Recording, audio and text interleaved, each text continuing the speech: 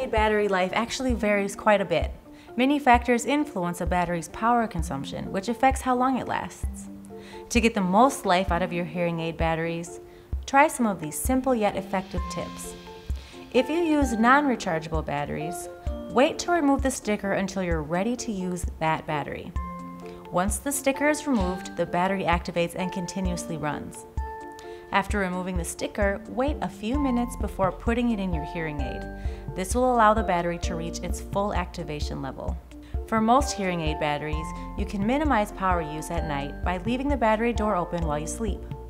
Actually, you can conserve power by turning off your hearing aids whenever you're not using them, like during your daily shower. But the best way to extend the lifespan of batteries is by ditching them altogether. Some rechargeable hearing aids have a built-in power cell and can last up to 24 hours on a full charge. No batteries to buy or replace, simply sleep, charge, and go. Now that's a great way to start each day.